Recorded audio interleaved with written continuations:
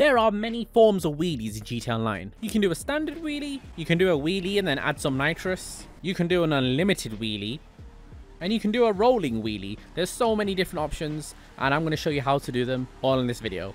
Now, how to do a generic wheelie. A wheelie is different amongst nearly every muscle car in the game. A lot do act alike though, and this is one that I'll show you that is the basic situation for most muscle cars. Now, the first thing you want to do is fully hold handbrake and acceleration all the way in, and then when you're ready to go, you're going to let go of handbrake and acceleration. But when you let go of acceleration, it's going to go to around 50%. So let go of handbrake, acceleration to 50%. Then once you see your car lift off from the front, then you're going to go full acceleration.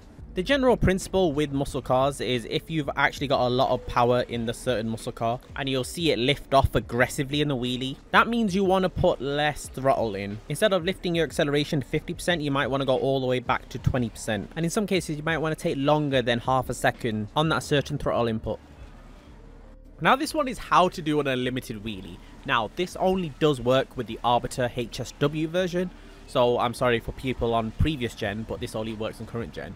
Now, the Arbiter, it has a crazy speed, so it's able to do this. The amount of power it has allows this car to just wheelie forever, and that's why it's also one of my favorite cars in the game. You need to have the Arbiter even if you're not that much into muscle cars. Just like most of the wheelies on this list, all you have to use is the right bumper and right trigger button. Now, hold handbrake as normal. You want to fully accelerate in to activate the wheelie when you let go of handbrake, but as soon as you let go of your handbrake, you want to pull up the throttle so your throttle is only about 60% in. This does not have to be accurate. The Arbiter is really good at initiating a wheelie even if you kind of get it wrong. So full acceleration, full handbrake.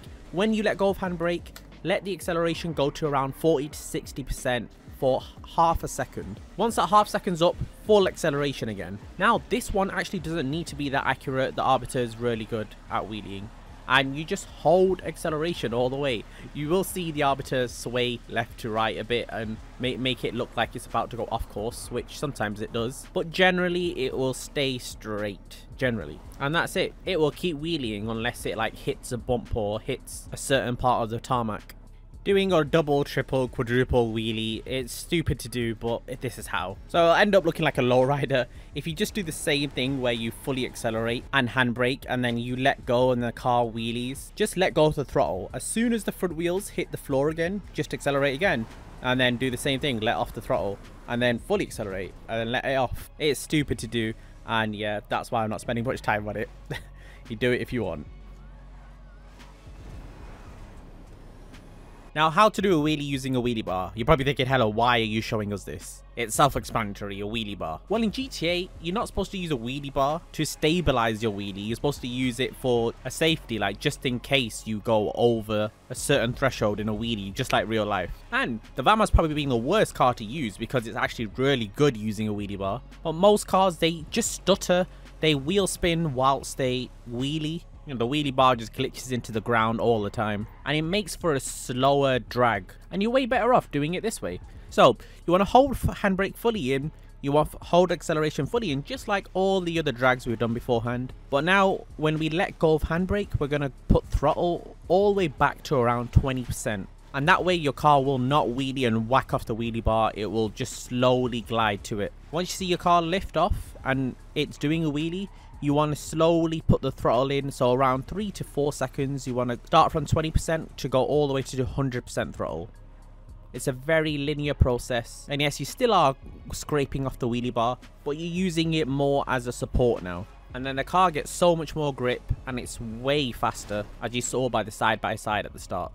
Now, there are vehicles with nitrous. I don't know why Rockstar don't just bring it out for a lot of cars in the game, but yeah, only a few cars that have nitrous, which are apocalypse vehicles, and muscle cars can do this next step. Imperator and the Impaler are the two cars I recommend. And you know, you don't need to put that crazy modifications on it. You can just make it look stock like mine. But anyway, you can incorporate a crazy high-speed wheelie if you add in nitrous, which adds an extension to your wheelie and speed. It's just very satisfying. I have my own theories on why they don't have nitrous on all cars and like the stance option. I think GTA 6 is going to have those options for all cars, so they don't want them. So they want to put a big barrier between GTA 5 and GTA 6 online. But anyway, with the Imperator and a lot of cars that are kind of lifted or don't have their rear bumper to the ground, you'll have to be very careful with the throttle. So same thing, hold handbrake, hold acceleration fully in. But if you see, when I let go of handbrake, I go to around 40%, 50% throttle, but I hold it for around 2-3 seconds before I then full accelerate.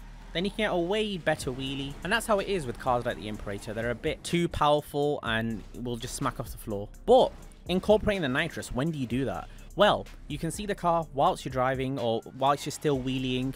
You'll see the car, or you'll feel the car losing power. As soon as you see the car dip down a slight bit, then nitrous, and then you'll see it go back into a fully formating wheelie. And it's so satisfying to do. You know, this car has so many functions. It's crazy.